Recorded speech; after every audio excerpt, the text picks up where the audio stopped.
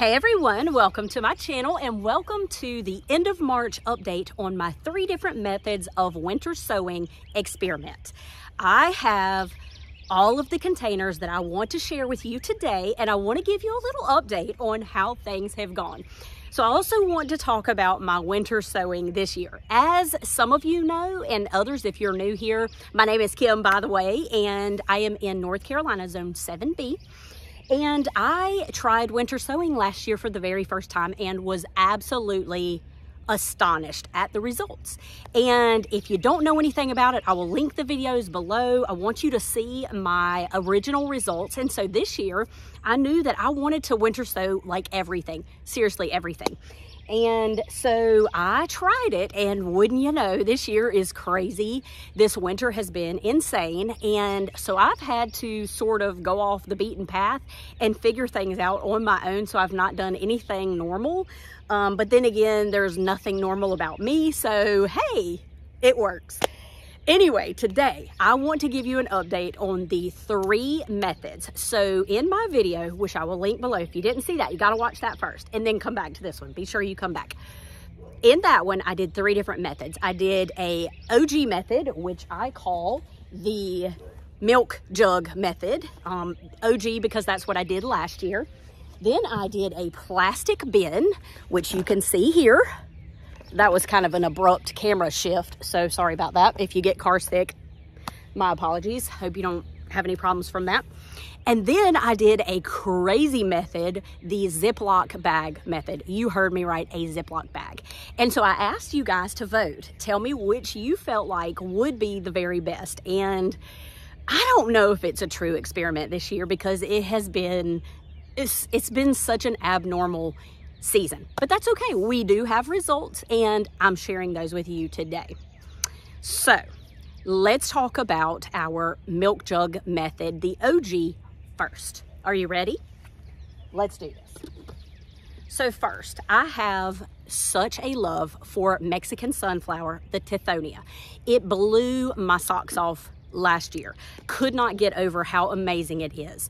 And so I knew I wanted to grow that. And I started it in a winter sowing container last year. Didn't really even know what it was. I started it at the end of January. I think it was the last one that I sowed, and it germinated great.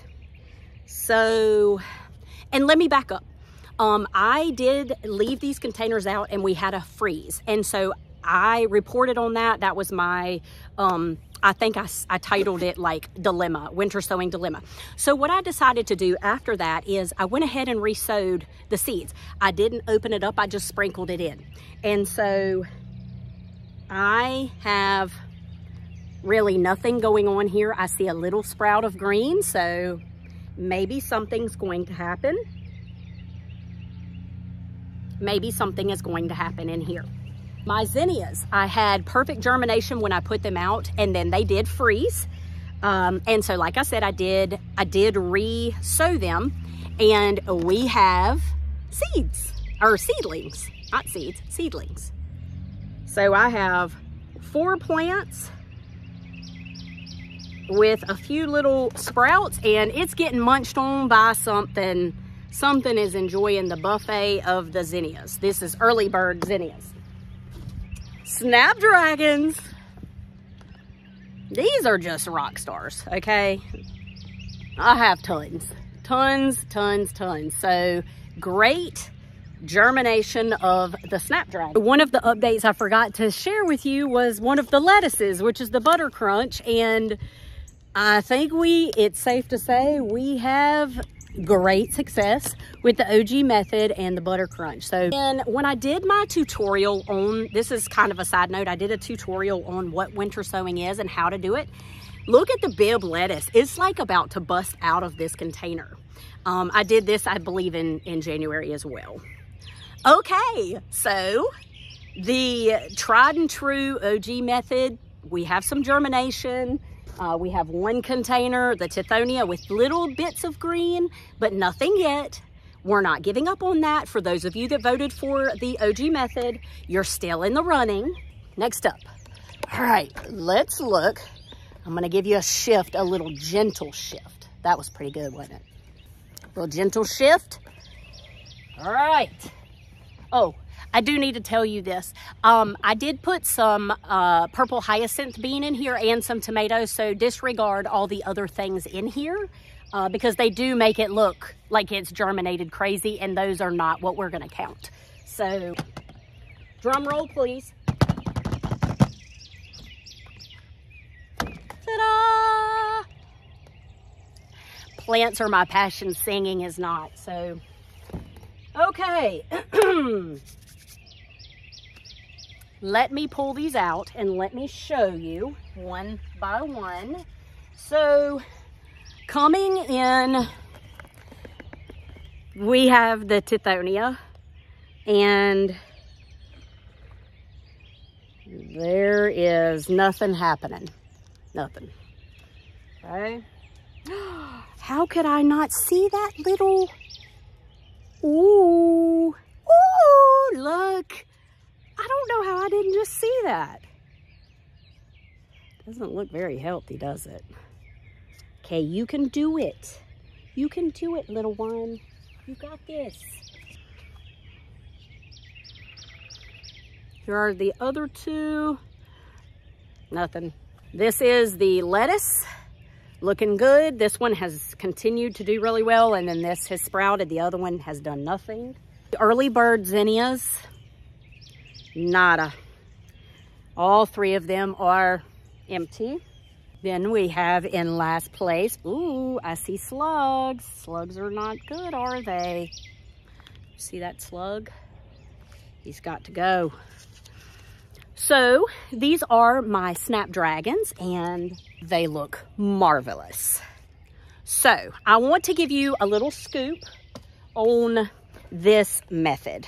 So in this container, what I have found is this container dries out so incredibly fast, and they hold moisture better. Not to say they haven't dried out and I've had to water more than I ever have, ever being one other time I did winter sowing. I'm so dramatic. Anyway, so this lid here, I have had to take off and water, and had I not done that, we would have no germination whatsoever. I am not a huge fan of the plastic bin method, only because it has been kind of high maintenance, and the winter sowing, I feel like needs to be a little bit more hands-off than this one has been. I'm starting seeds, you know, I have seedlings inside and they are very high maintenance. So I really loved that the winter sowing was really low maintenance when it comes to starting seeds. Just my honest opinion. So the third and final method that we did in my experiment of the 3 ways to winter sow would be the Ziploc bag method. To me, this is the craziest method, but hey, it's a space saver and a lot easier to do than the milk jug. So I was really hoping this worked. And again, this winter has been abnormal, so I really can't say with certainty whether it works or doesn't. And this isn't the end of the experiment. We still have a couple of weeks to go. Starting with the snapdragons.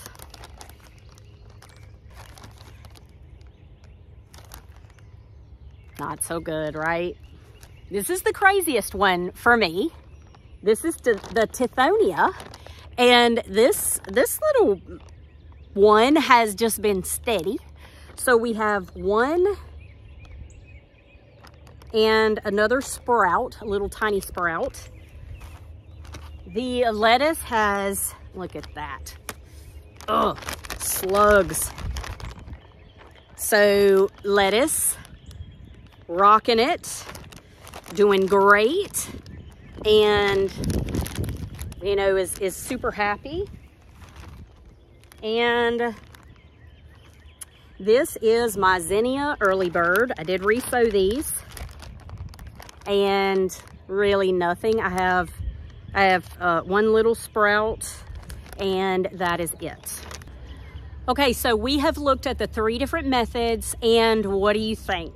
I will say, from my opinion, I still am a OG method type person. The container, as I said, is high maintenance. The bags just, it's like if they jostle at all, there's just, if it were hard on the sides, it seems that any jostling of the bag damages the tender plants. And so I just am not 100% on how that's going to continue.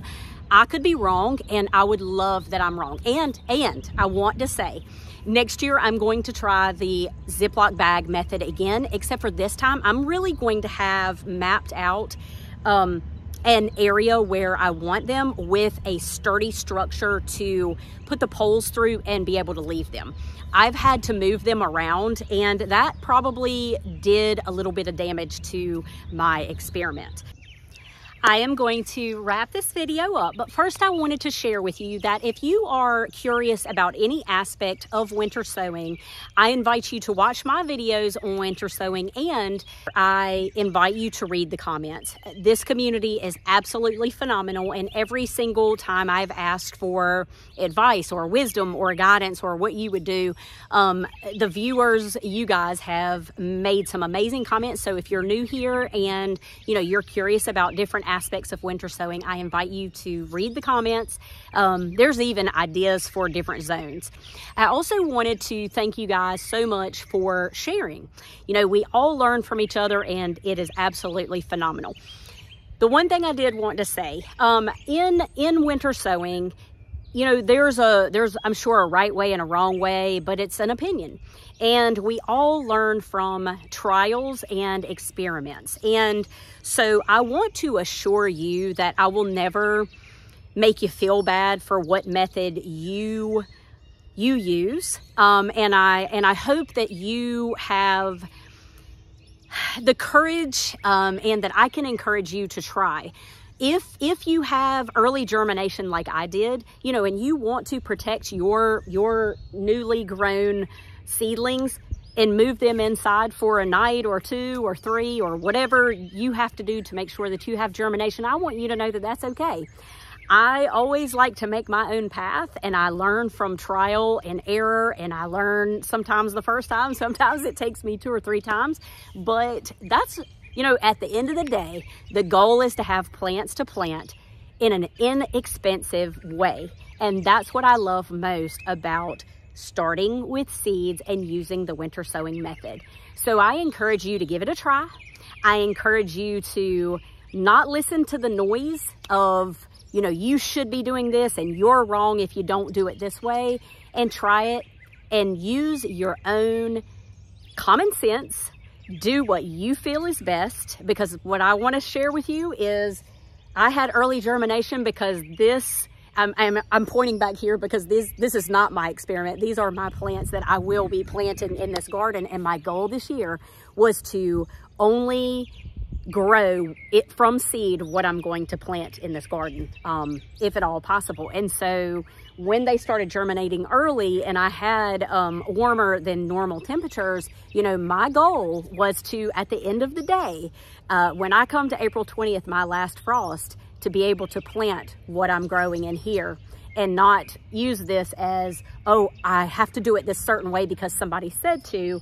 I'm using common sense, and I protected them. I put them in an unheated garage, when we got in the 20s, and I brought them out in the day. I've supplemental watered. I have just really babied these because at the end of the day, the goal is to have plants that you can use.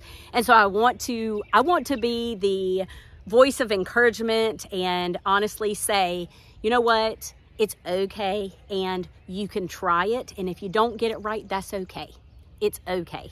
You will learn, and you will do better next time. And if you don't learn and don't do better next time, that's okay too. It's okay. So I want to thank you so much for following along on this journey with me. I want to thank you for your comments and being part of this, in placing value in your time and watching me. I am so grateful for each and every one of you, and I hope that you have a chance to go out and get your hands dirty today, and that you enjoy wherever you are, the beauty that's around you, and that you know that I am so grateful for you. And I will see you again soon. Don't forget to subscribe. I would love that. I want to do this more full-time than ever. And so it takes subscribers. And so I'm going to be bold and ask you if you will subscribe. So I hope you have a fantastic day, and I will see you in another video soon. Take care, everybody.